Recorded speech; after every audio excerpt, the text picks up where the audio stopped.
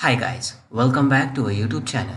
So in this tutorial, we're gonna learn how can we apply superhash in AutoCAD.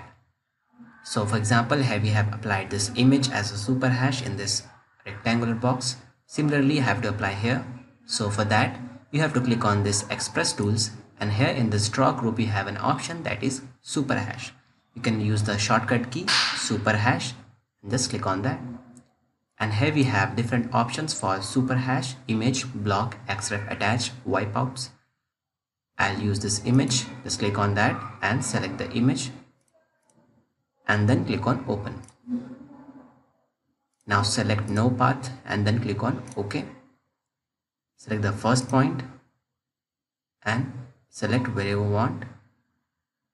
We'll click here and click on yes. Now select your mid portion of your this object and then press enter.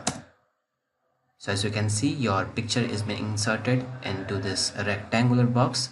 So this is a superhatch, guys. Hope you like this video. Thank you.